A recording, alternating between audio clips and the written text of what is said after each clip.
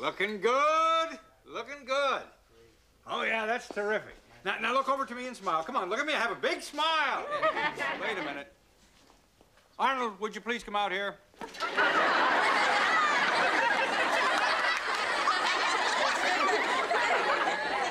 finally got the lights working, Dad.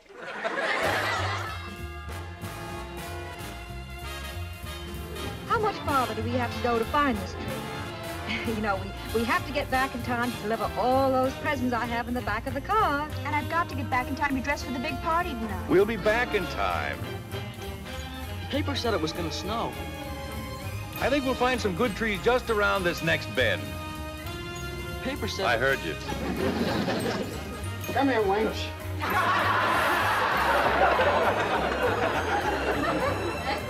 Let that be a lesson to you. I remember very well because that was the year Father got on that big go up in the hills and cut your own Christmas tree, kid. Oh, yeah, I remember that bit. Wasn't he mad at us kids or something like that? He certainly was. He was pretty upset because he was certain that we just didn't have the right attitude toward Christmas. You didn't have either. All you cared about was how many presents you could wangle. Well, Merry Christmas and a ho-ho-ho. Santa was here. Can't be. It's Christmas and the bell didn't ring. Somehow he found us without the bell. You know, kids, maybe the bell didn't bring Santa to town all these years after all.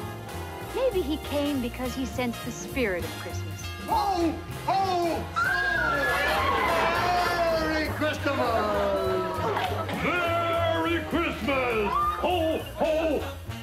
Uh-oh. Merry Christmas, Kathy. Merry Christmas. Merry Christmas, Aunt Neva. Merry Hey, guys, I really am sorry that I kept you up so late, but I just wanted you to know how I felt about you. We understand, Mr. Drummond. And we're glad we're living here, too. Yeah, you can even play at my train. Yeah. But not until tomorrow. Okay. Wait a minute. Come here.